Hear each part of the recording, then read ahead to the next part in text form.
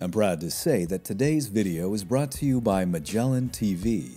This is the new documentary streaming service which was created by actual filmmakers and their studios to showcase their passion for a variety of topics. Magellan TV has an incredible library of movies, documentaries, and exclusive playlists. This includes content on biographies, science, crime, and my favorite, history, which happens to come in a variety of eras, from the ancient all the way to the modern. The content is brought to you without interruption or ads, and is available in 4K without any additional cost. If you get a chance, I would highly recommend checking out their content on the Normans and the Norman Conquest. This is a fascinating time period in history. I also like the idea that the videos can be watched anywhere and on any platform, including my phone. Now, if you click on the link below, you can not only help out my channel, but you can also get your first month free. So hit that link and begin your journey with Magellan TV today. And now for the video you've been waiting for.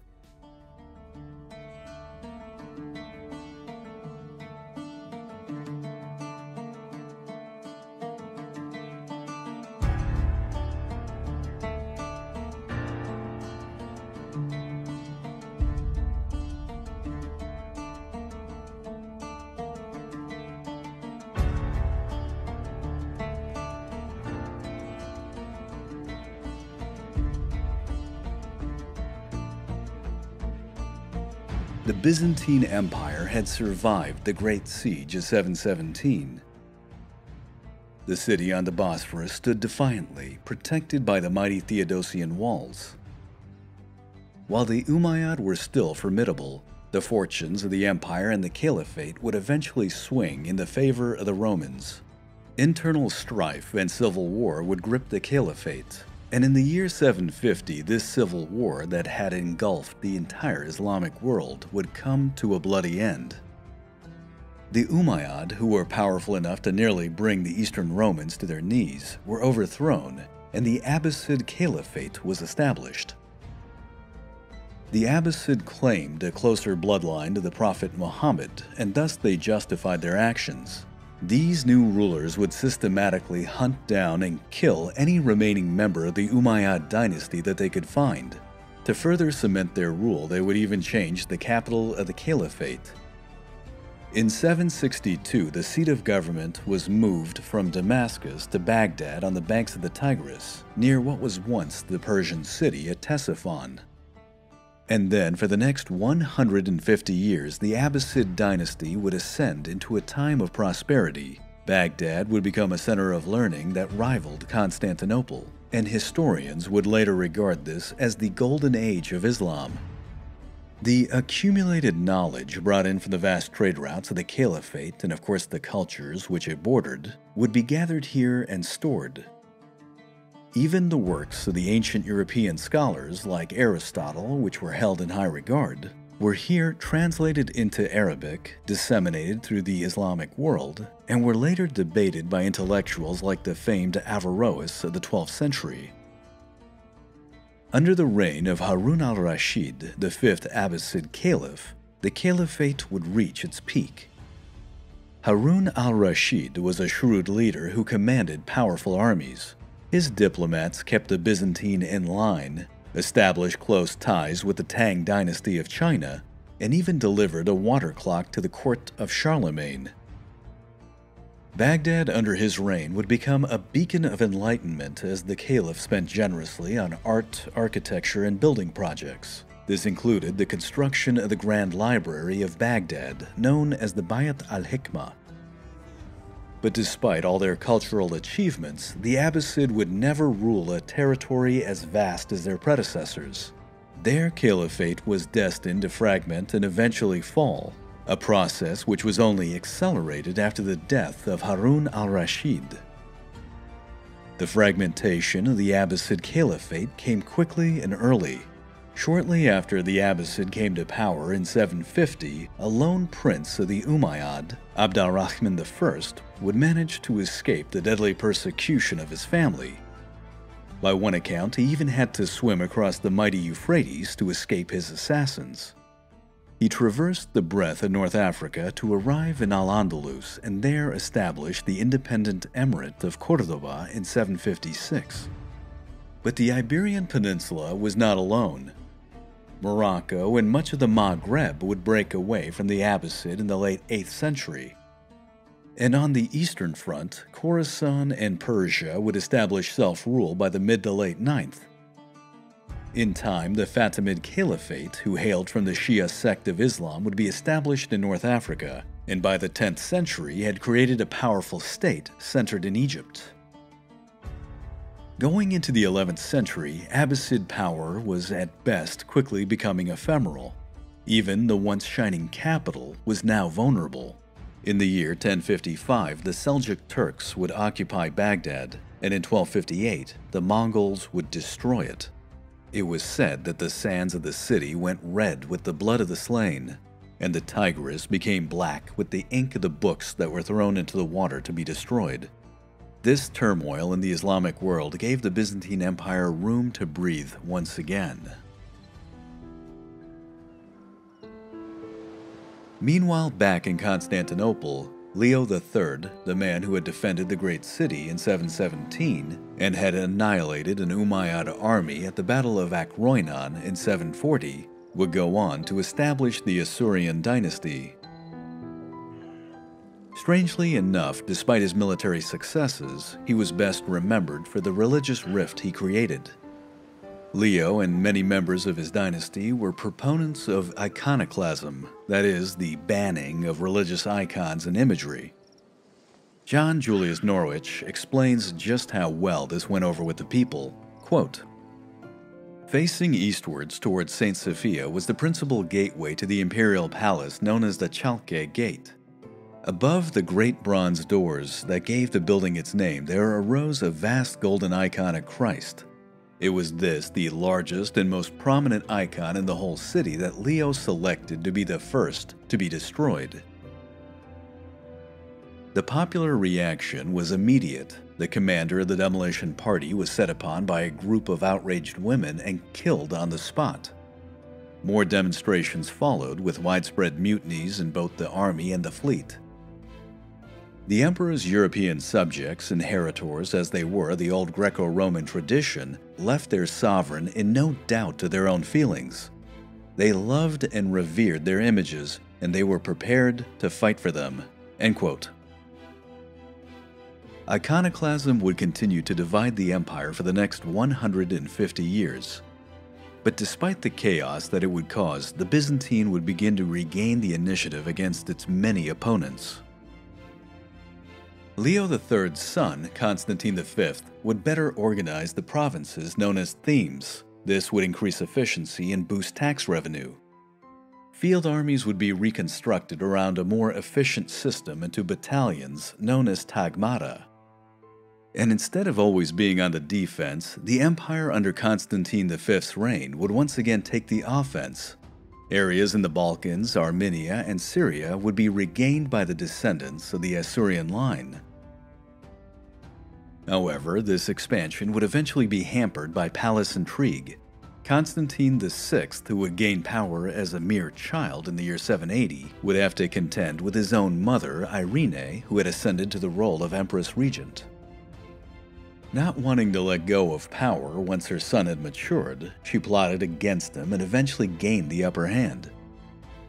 Constantine VI, after a prolonged period of fighting with his own mother, had to flee the city, but he did not make it very far. He was captured quickly by Irene's men, who had managed to infiltrate his personal guard. He was thus dragged back before her in the imperial palace in 797, where she had him blinded. But the process was done with such intentional cruelty and malice that Constantine would die of his wounds. The Empress Irene, however, would not last much longer herself. She was deposed and then later exiled by other members of the aristocracy, and once again internal discord would grip the empire. It would not be until the mid-9th century that the empire would regain its momentum. Entering upon the esteemed stage was Michael III, an emperor who in his early years campaigned to restore the lost lands of his empire. But as time went on, Michael grew bored of campaigning and maintaining the civil bureaucracy, which he increasingly deferred to others. Instead, he indulged in the more hedonistic aspects that being the emperor brought. In fact, during the latter part of his reign, he gained the title, the Drunkard. Well, perhaps not to his face. Norwich describes the man very eloquently, quote, Michael III was not entirely without qualities. By his early 20s, he was already a seasoned campaigner, and his physical courage in the field was never in question. What he lacked was will. Content to leave the responsibility of government to others, he was unable to check his own moral decline. Among Michael's many unattractive habits was that of surrounding himself with favorites and cronies who would accompany him in wild roisterings through the capital. And for the record, one of these men was a rough and uneducated Armenian peasant named Basil. End quote. In Western Europe, social mobility was very limited. One was born into a certain strata of society and usually died in the same. In the East, it was very different, and Michael III's drinking buddy Basil was to be the extreme example of this. Basil was a self-made man. He was born a peasant, and even though it was suspected that he was of Armenian descent, he was brought up in or near Macedonia, giving him the later title, the Macedonian. It was said that he possessed an abundance of natural charm, good looks, and incredible strength. Engaging in several business enterprises, he gained a certain degree of wealth before he entered into the service of the emperor as essentially a stable boy. It was at this point that he came into contact with Michael III and impressed him. One story goes that Basil managed to subdue the emperor's prize stallion, whereas another account, which seems to be more credible, simply states that Basil made the ideal wingman and the perfect drinking companion. Either way, he arose through the ranks quickly, and when opportunity presented itself, he took full advantage. You see, at this point, Michael III had himself a mistress, and to throw off palace intrigue, he requested that Basil marry her. Basil married the beautiful consort and then found himself elevated to the level of co-emperor. He did, after all, take one for the team. By one estimate, he went all the way from stable boy to co-emperor in approximately 9 years. And now that he had achieved this high level of standing, the Macedonian figured it was time to wipe out the competition. First, he framed his only major rival, Michael III's uncle, for treason and then killed the man himself. He then went on to usurp more and more power from his co-emperor. Finally, he decided it was time to get rid of all opposition. On September 24th in the year 867, Basil threw a splendid party for Michael III and got him insanely intoxicated. And later that night, he and 8 of his friends followed the emperor to his bedchamber. And there he proceeded to have him executed, Julius Caesar style. As John Julius Norwich would say, Basil was relieved at last of the dead weight of his co-ruler, in this case, literally. But surprisingly enough, for a man of such humble beginnings and of such ruthless ambition, and in complete opposition to his predecessor, Michael III, he turned out to be an excellent emperor. He revised the tax code known as the Basilica, reorganized the imperial armies, and then began a series of campaigns that would regain lands in Italy, the Balkans, and along the Eastern Front.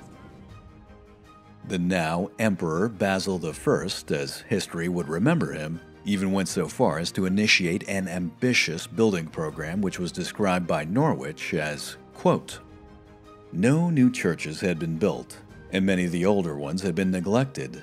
A number were in urgent need of repair, including St. Sophia itself, which had been damaged in an earthquake in 869 and was now in imminent danger of collapse.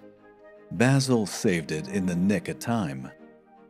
Many other humbler shrines were restored, but the emperor's greatest architectural triumph was his new church, which was always called just that, the Nia. If Basil was the Justinian of his day, this was his St. Sophia. Few emperors did more to ensure that Constantinople remained the most opulent city in the world. It is a sad irony that in the whole of the city, there now survives of Basil's work not one stone resting on another." End quote. Basil I would reign skillfully for 19 years and establish the Macedonian Dynasty. Many historians regard this dynasty as one of the major high points for Byzantium in the Middle Ages. For more than 150 years, Constantinople would be ruled by resourceful and skilled rulers. The Eastern Roman Empire would enter into a period of restoration, perhaps not to the level of Justinian, but a renovatio imperii nonetheless. With the fracturing of the Abbasid Caliphate, the empire would expand east once again. By the 960s, Crete, Cyprus, and vast areas in Syria would fly the double eagle standard. This expansion would reach its apogee under a new emperor who came to power in 976. His name also happened to be Basil, and Norwich masterfully describes the man, quote, "Basil impressed everyone by his quickness of mind and inexhaustible energy. He cut ceremonial to a minimum and wore workaday clothes quite unbefitting an emperor, and it was noted at times to be none too clean. He was short and stocky with a heavy beard and pale blue eyes. When not in the saddle, we are told his appearance was undistinguished. It was only when mounted, for he was a superb horseman, that he came fully into his own." Basil II, as he'd be known to history, led a life of quite exceptional austerity, eating and drinking sparingly and avoiding women altogether. Almost alone among Byzantine emperors, he never married. But from the moment he found himself the senior emperor, he was determined to rule as well as reign. End quote. Basil II was a very clever man. He reorganized the system in order to tax the rich, which would make you think that would make him extremely unpopular. But instead, he figured out a way to manipulate the tax code in order to keep his aristocracy in line. The man was also very adept with his foreign negotiations. He made a tenuous peace with the emerging Fatimid Caliphate of Egypt. He did this in order to keep the Abbasid Caliphate off balance. Thus, with his eastern border now relatively secure, he made it a point of his foreign policy to wage an all-out war on the Bulgars to the west, who, under their new Tsar, Samuel or Samuil, I've heard both, had grown both aggressive and powerful. Basil II's campaign began in total disaster when his army was ambushed and nearly destroyed at the gates of Trajan in 986. This set the emperor back considerably. In the wake of his defeat, the empire descended into civil war and rebellion. A powerful aristocratic family led by Bardas Phocas the Younger rose up and nearly took full power. But Basil II was not going to throw in the towel so easily. He began to look for new allies and in the process made a decision that would impact Eastern Europe forever. To the north, the Rus had also become very formidable and just happened to be in the market for a new religion. They were undecided between the various forms of Christianity and had even been approached by envoys from the Caliphate. Delegations were sent back and forth between the Rus and the Eastern Empire, and an alliance was established in 988. Part of the deal was that they were to dispatch 6,000 elite warriors, known as the Varangians, to aid the emperor in his conflicts. Another stipulation was that Basil's daughter, Anna, would marry Vladimir, the Prince of Kiev, the next year, with, of course, the tiny caveat that the Rus would convert to Greek Orthodox Christianity. Vladimir was still debating his religious options and decided to send his ambassador to Constantinople to find out more about this religion. Roger Crowley, in his book 1453, gives us the account of what the ambassador saw. Quote, "It was the beauty of the liturgy in St. Sophia that converted Russia to Orthodoxy after a fact-finding mission from Kiev in the 10th century. It was reported back, and these are the words of the ambassador, 'We know not whether we were in heaven or earth, for on earth there is no such splendor and beauty, and we are at a loss to describe it. We only know that there God dwells among men.'" End quote. Greek Orthodoxy thus became the official religion of the North. Meanwhile, Emperor Basil II would acquire the services of the elite troops, the Varangians, who, by the way, in time would become his own personal guard. With them, Basil was able to go on the offensive, crush his opposition, and end the civil war. The inspired emperor, who was now on a roll, would go on to wage war in Georgia, Armenia, and Syria, where he was able to regain a lot of lost territory even against the Fatimid, who had used the Byzantine Civil War to their advantage. Then Basil II turned once again to the west to attack his old adversary, the Bulgars. Now, the exact details of his Bulgarian campaign are unknown, they're lost to time. But what is certain is that the campaign took well over a decade as one Bulgarian stronghold was defeated after another.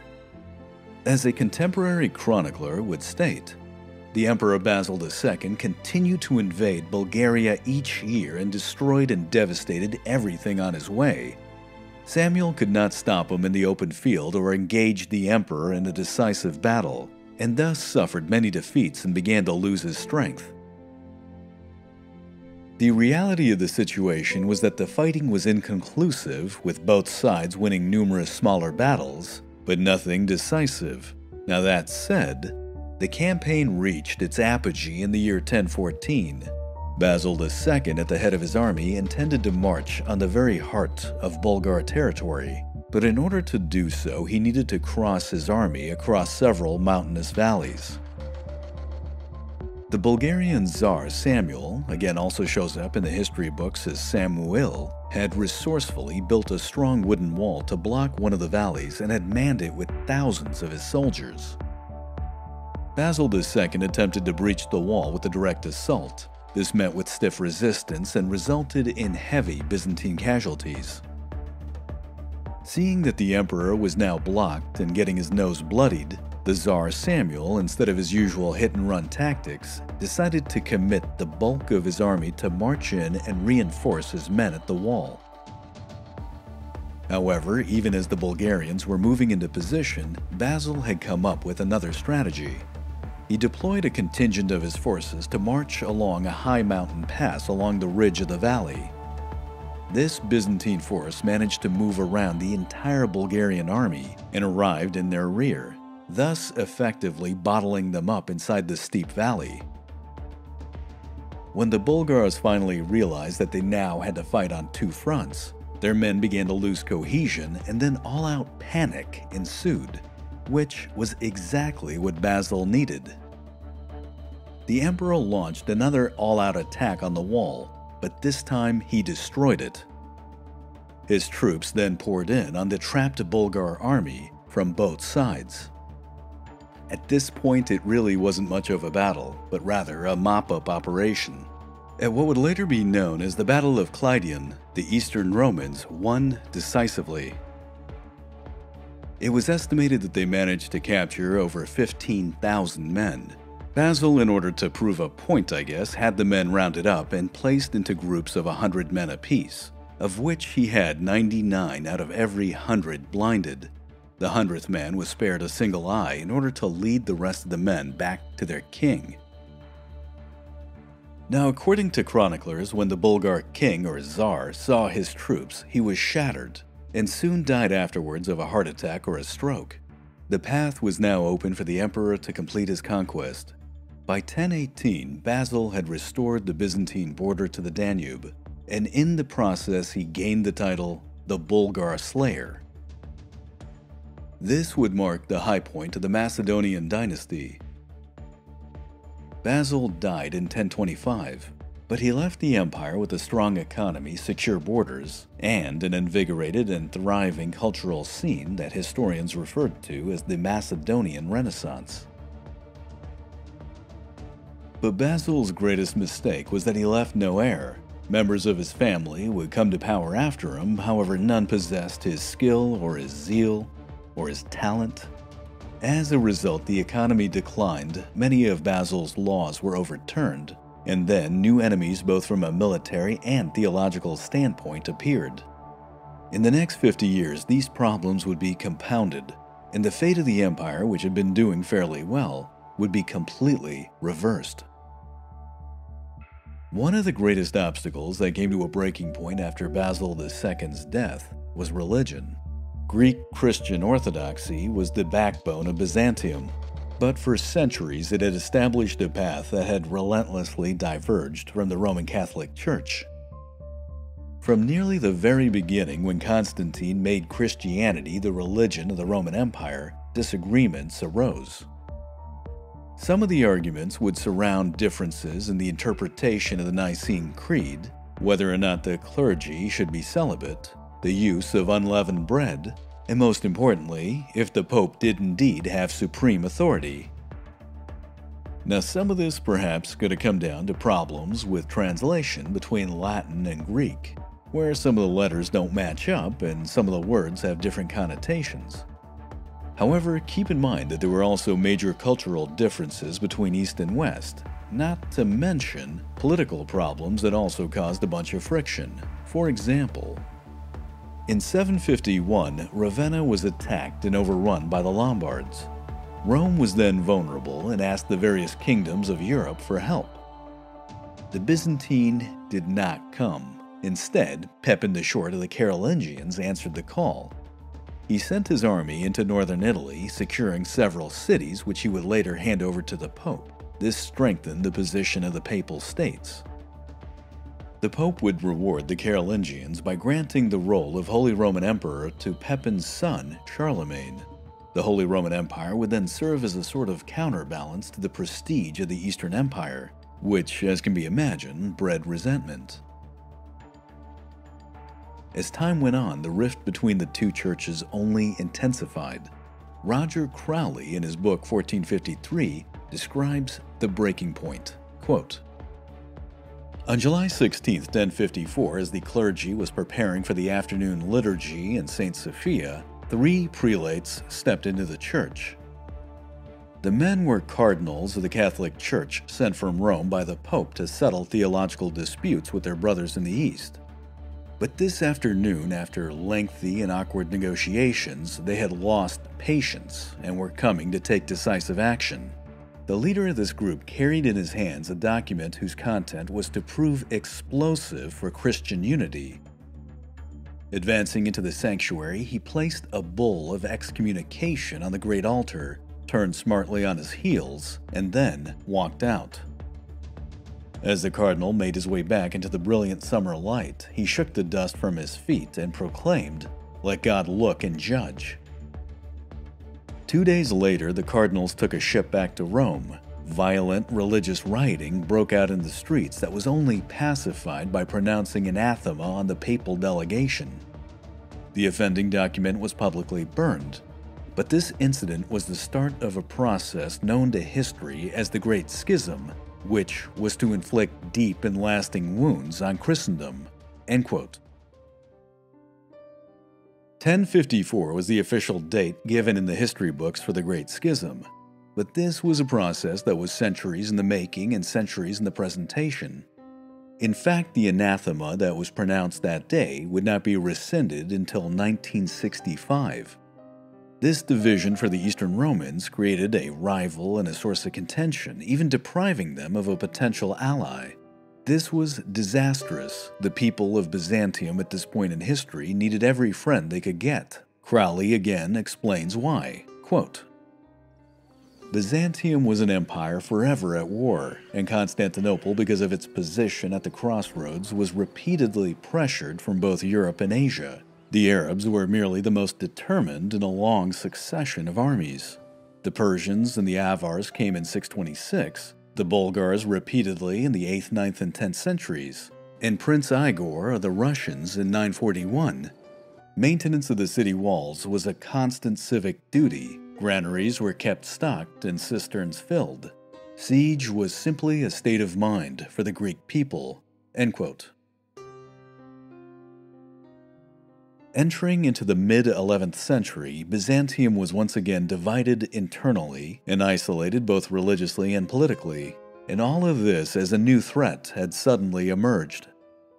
Fierce warriors of the Asian steppe who were powerful adversaries and determined to carve out an empire of their own had appeared, literally, on the horizon. They were known as the Seljuk Turks, and they would go down in history as breaking the back of the Eastern Empire.